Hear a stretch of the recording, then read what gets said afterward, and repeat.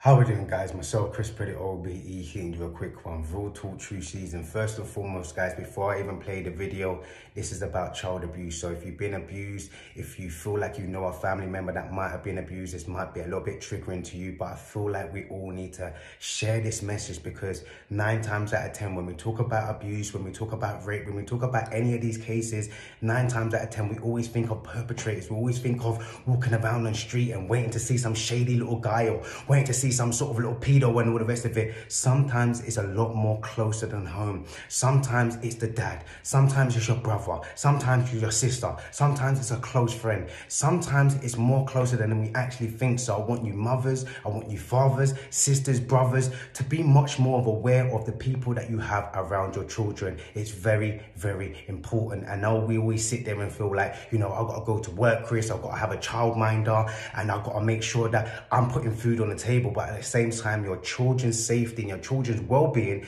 is the most protocol. And this is a really, really sad case scenario, a sad story with a young girl was abused by a family friend, and also there was also a mother that their father abused their kids for 6 years. And these are the cases where how would you ever know? And these are the kind of times as any kids or any young people out there that are sitting there feeling like maybe something might be going wrong at home, maybe someone might be doing something to me that they shouldn't be doing, maybe someone's touching me, maybe someone's coming into my bedroom. Please speak out. Please go to your mother, your father. Please reach out to many of the organizations. There's child abuse organizations, there's Childline, that they can actually call up and get that support. Within this video, they're going to be telling you a little bit more on how you can actually deal with it, what support is there, and there is going to be more extended support to the families that have suffered with child abuse. I feel we need to look at this one very, very much more deeper than we actually do. We always say to our kids, be safe when they're out. Make sure that, you know, you're walking, and make sure you're in lit areas, and make sure that, you know, you don't have your phone out and all the kind of rest of it. Or if you do have your phone out, make sure you're talking to someone. But we never talk to them about, what about daddy? What about mummy?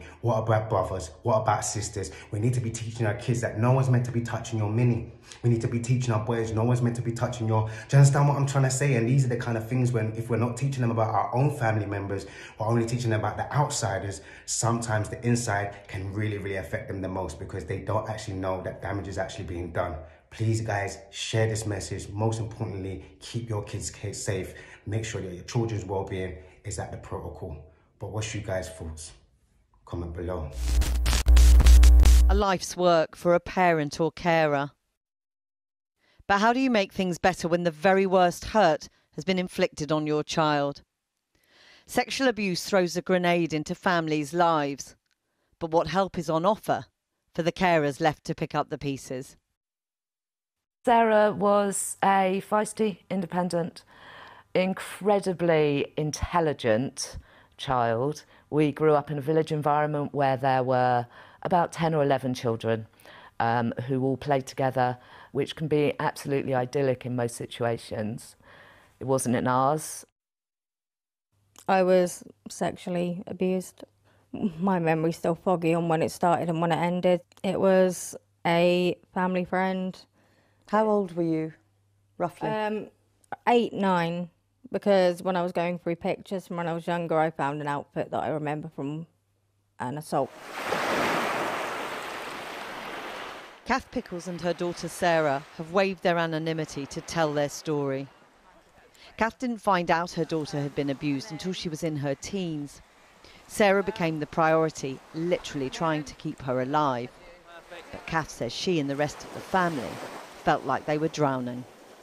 Endless overdoses, endless self-harm. 34 overdoses. Yeah. A revolving door throughout A&E. A deeply, deeply unhappy child. The services rallied round Sarah, quite rightly, says Kath. But she says there was no handbook for what the rest of them should do. There wasn't any kind of guidance or advice for parents at all. Once people had jobs to do and they came into our house, the police came into our house, the social worker came in, and then they just tell you to, they kind of back out, and it's like, oh, you can rebuild your lives now. And you just think, what planet are they on?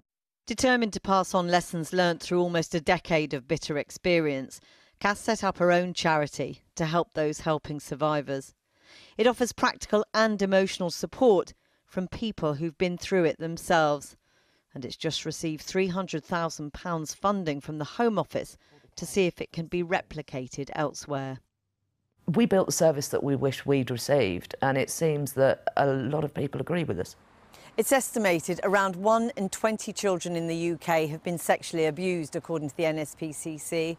And while care and support for those children is sometimes far from perfect, for the parents and carers looking after them, it's often non-existent. They say too often they're left isolated and completely adrift, simply hoping and praying they're doing the right thing for a child who's already been so damaged. The first I knew about it was when the police knocked on my door and they started saying that they needed to take all the electronics and cameras and things like that, because there was evidence that maybe there was some photos of children. Rosie's life imploded as she was getting her children ready to go back to school after the Christmas holidays. Police arrested her husband, and even worse was to come a few months later. The police came back in the April and said actually they had found evidence that my children hadn't been safe, and particularly the older child.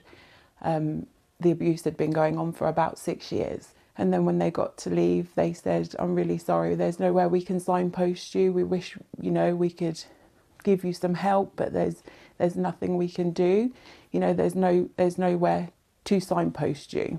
The Samaritans, they didn't know anywhere, went to the GP. The GP didn't have anywhere they could signpost. She basically said there's nothing she could do to help, and said that I must have known about it and sort of sent me on my way, and that was it.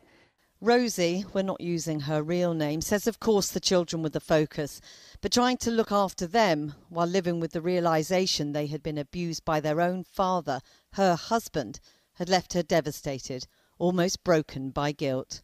It was like he had died. It was like the whole of our history together, the whole of the children's growing up, all the camping trips, all of the days out, all of the family events, they felt like lies. Everything was a lie. And then there's more guilt because you think, actually, we went camping, we had a lovely time, I really enjoyed myself, you know, but actually at the same time, my child was going through this horrendous thing. She ended up being referred to Kath's charity. The practical help invaluable, she says. The shared understanding, life-saving. So it didn't matter what her story was, what anybody else's story was. I knew how they felt, and they knew how I felt, and that was enough. That was just enough. This morning, Kath went to meet MPs in Parliament to ask for more targeted support. Parliament Square. She expected to help a handful of families, but has worked with 250 over the past 3 years and has a growing waiting list. Things are so much better for Kath and her daughter now. But Kath believes things could have improved so much quicker if she'd known then what she has learnt the very hardest of ways. It is my greatest regret, knowing what I do now, knowing what I learn, looking back and thinking of the mistakes that I made with the best intentions. There's nothing I can do about it. It happened. So I'm really proud of you for taking something awful and turning it into something good. Kath Pickles and her daughter Sarah there.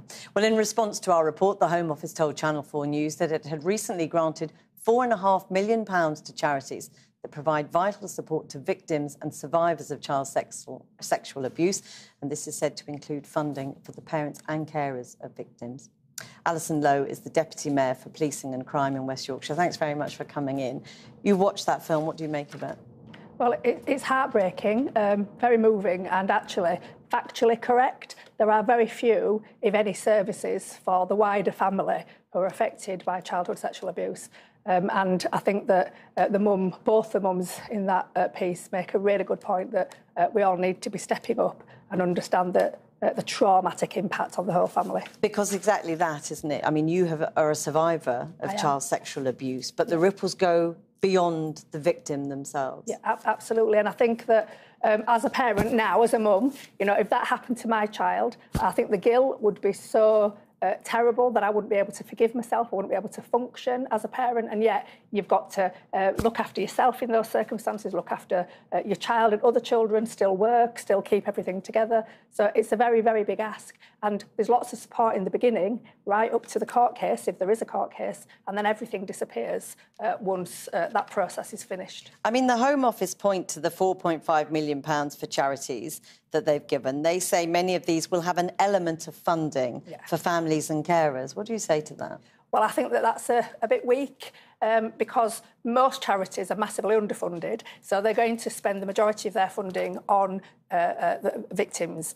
So here in West Yorkshire, we're spending £14 million a year, and the vast majority of that is going directly on victim support, victim services, all victims.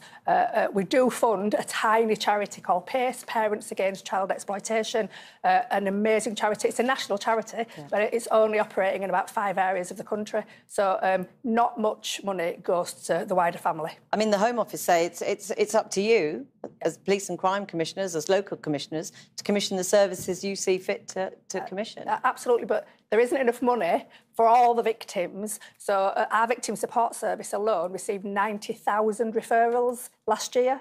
90,000 referrals. So we have to focus our very small amounts of money on victims first. We're told that we need to be victim focused. We've got the Victims Charter, which we're hoping for the Victims Law to come. And until the government mandates us to fund services for the whole family, most of us will choose to prioritise the victim. And that is the key, isn't it? It is mandating a wider, more focused service. It's what Kath Pickles in the film wants. That is absolutely directed at those trying to support the victim, because it's a very different issue that they're facing. Absolutely. And their success or failure really will determine whether that child thrives. So it's really essential, because the care that you receive from your parents in that circumstance will help you to move forward or not. And so we do need to prioritise the wider family. I mean, how do you make that case in a moment that you'll know from your own budget as a commissioner, as the deputy mayor? How do you make that case for more funding at a time of austerity, essentially? Well,